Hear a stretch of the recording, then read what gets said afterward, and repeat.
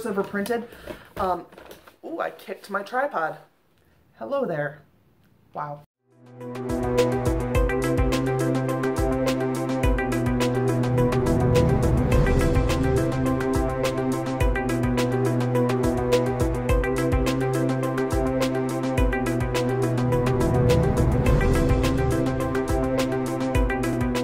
Hello, it's Sunday, so it's the time for my video.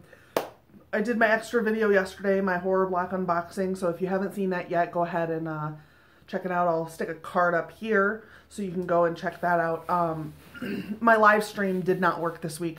I'm not sure if it had to do with the update to YouTube or if it was VidCon, but the usual way I go through it is through Hangouts, and my broadcast button never showed up. So I thought that Hangouts was not letting you do it that way anymore, but upon trying it later, yesterday evening, it appears that it is working now. So I'm hoping to get back to my live streams on Fridays at 7 p.m. Central Time. So please go join me over there. If you would like to, we do some writing prompts and things like that, usually pretty short ones, so that we can do them all together. We'd love to see more people joining us and writing comments and things like that. If you'd like to join us on stream, you can also leave me a comment below, and I can get together with you to coordinate on doing so, because we would like to have more people come visit on stream.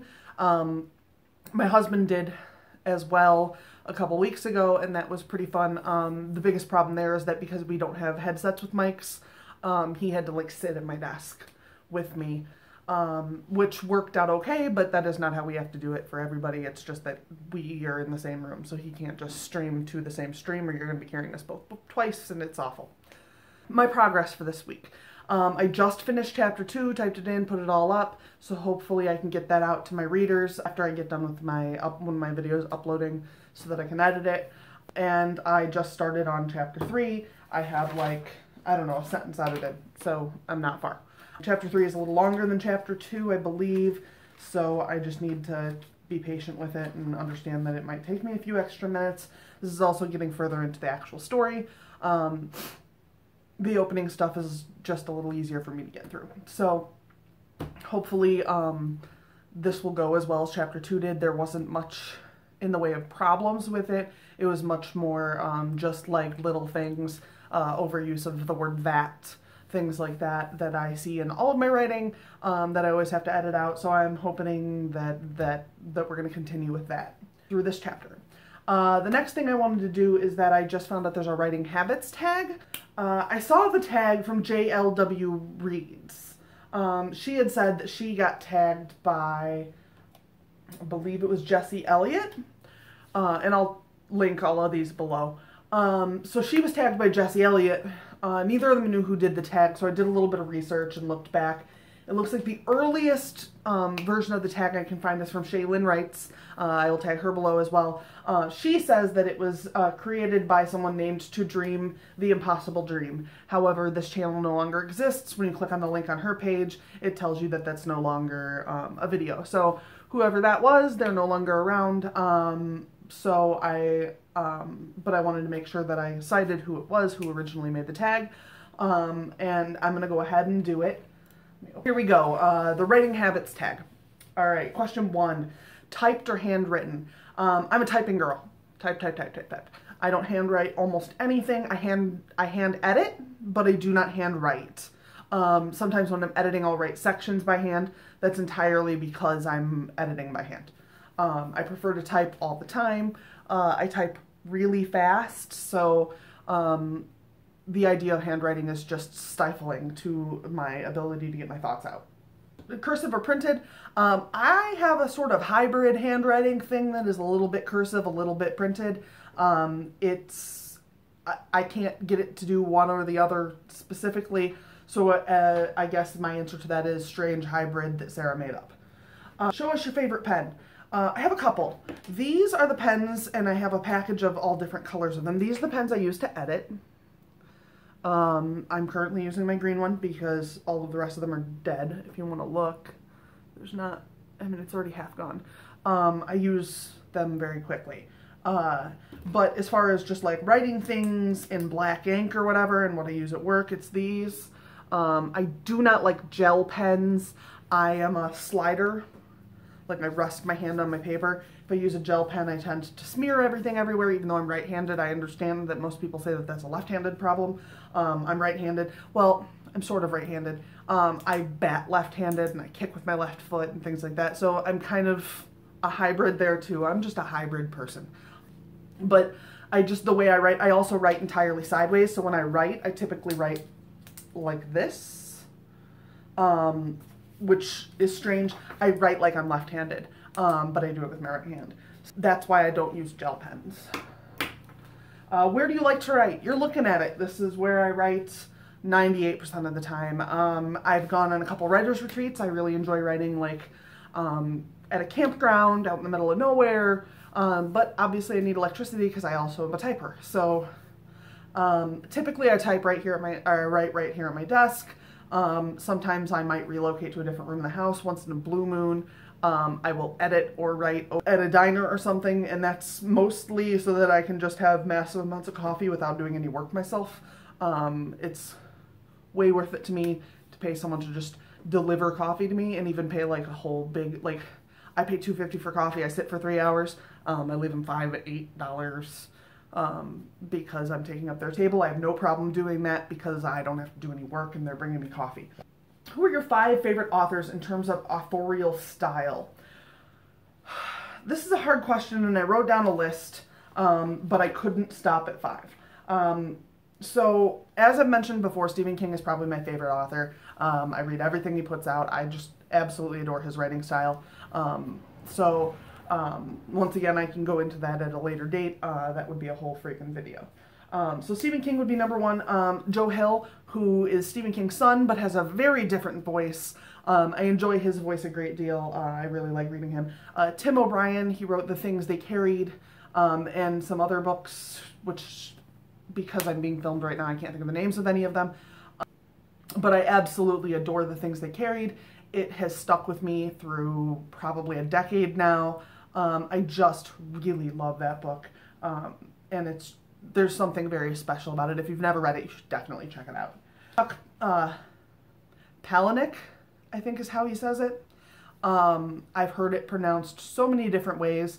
Some of them absolutely embarrassing, like Palahniuk. That makes no sense at all. But I think he says it's Palahniuk. That's pretty easy. Let's see, Neil Gaiman. You know, I'm a nerd kid, so I like all that nerd shit, and Neil Gaiman's like one of the literary gods of nerd shit. Sylvia Plath. I grew up a little goth kid, so of course I love Sylvia Plath. You kind of have to. William Golding. I'm a huge Lord of the Flies fan.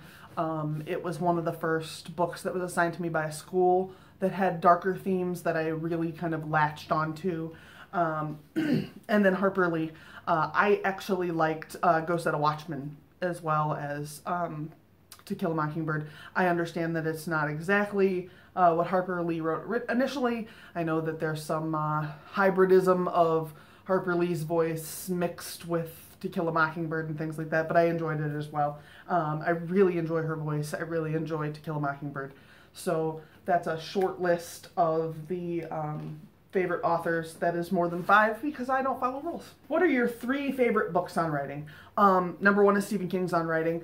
I don't care what your opinion of Stephen King is. If you have any interest in writing whatsoever, you are doing yourself a disservice if you've never read this book.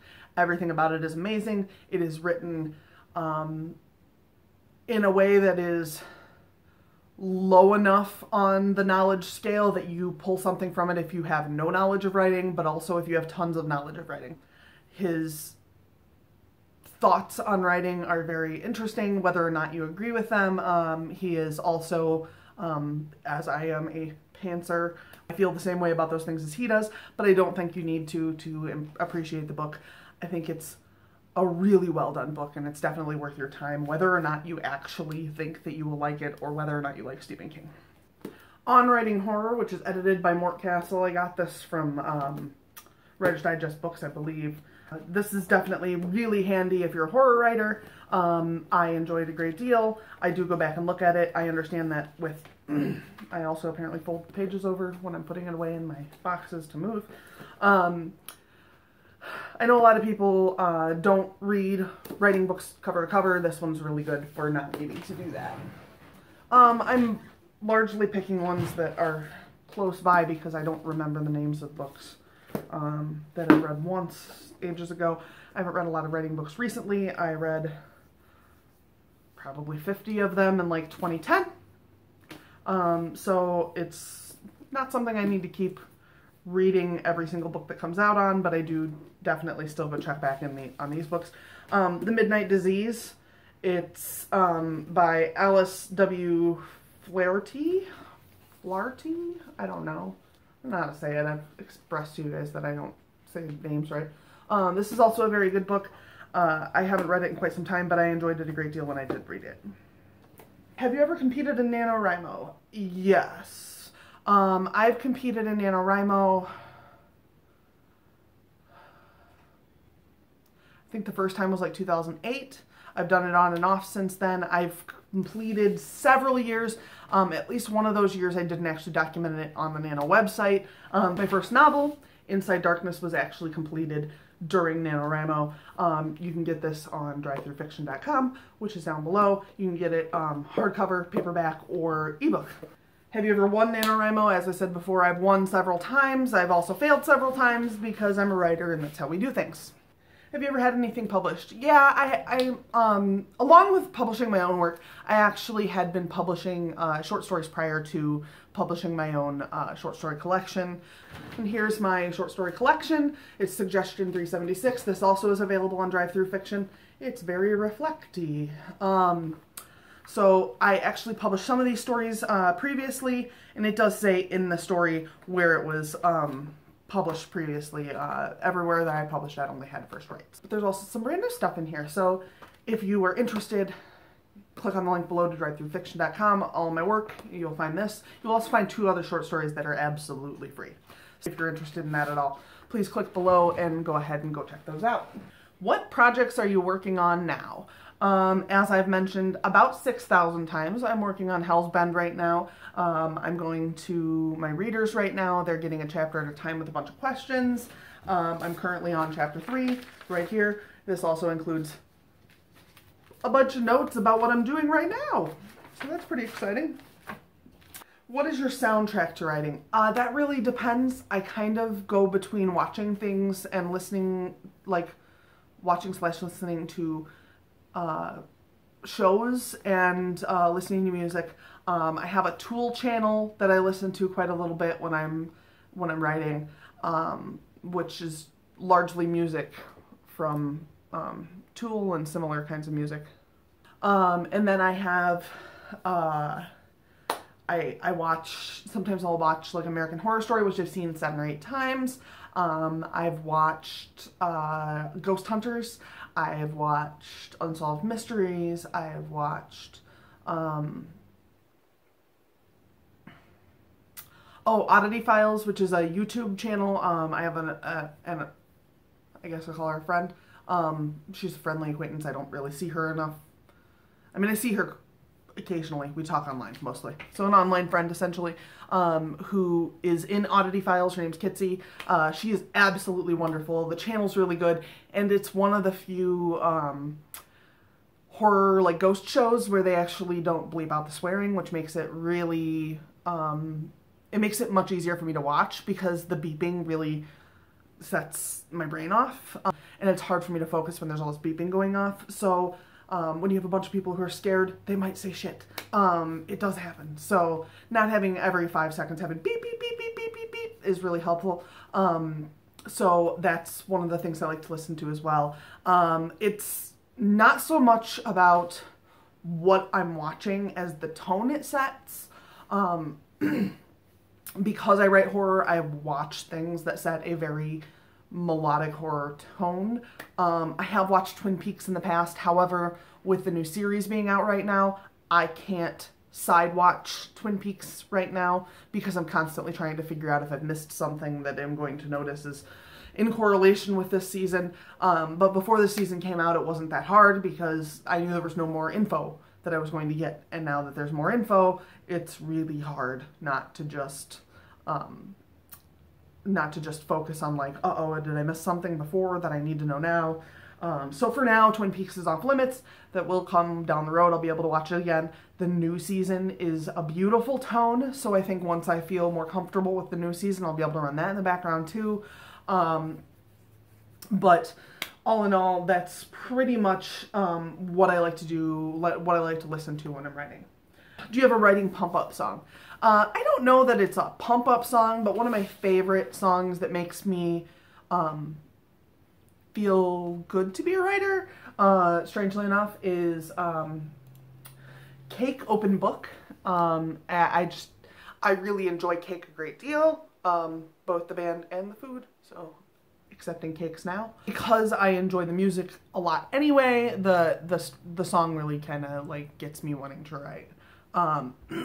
It's also a very good driving song, so you know, I enjoy that. That does it for the tag. Once again, the person who originally did the tag to Dream the Impossible Dream is no longer on YouTube, so far as I can tell, unless they've like canceled their channel and started over. If they have, and somebody knows this, they are more than welcome to tell me below. I'd love to be able to tag the person who originally came up with it. So I'm gonna just say that the earliest video I can find is from Shaylin Writes, so if you're looking for an early tag, that would be it. I will also put the questions to the tag down below. I know sometimes people forget, and so you have to do a little bit of investigating to find the questions. I am confident I'm going to remember them. Trust me. I don't know if I trust me. This is Mr. Crowley. He's my buddy. You gonna talk? You're stubborn.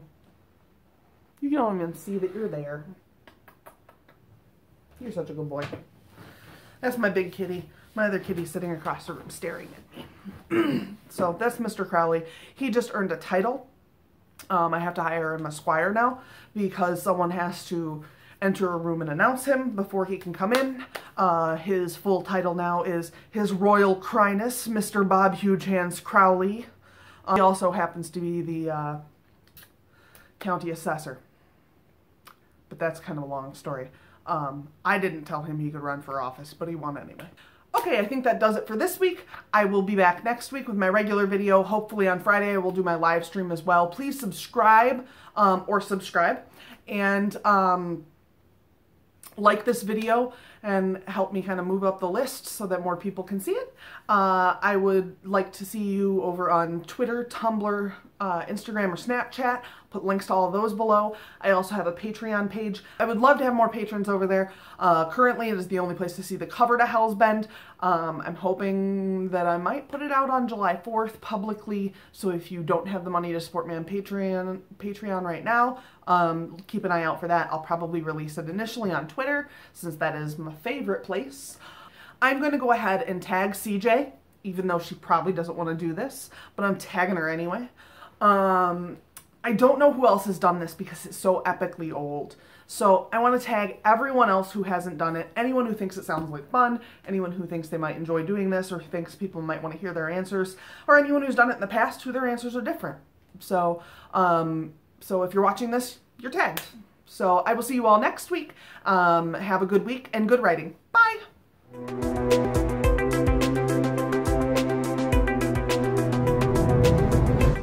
I think that does it for this week. Go ahead and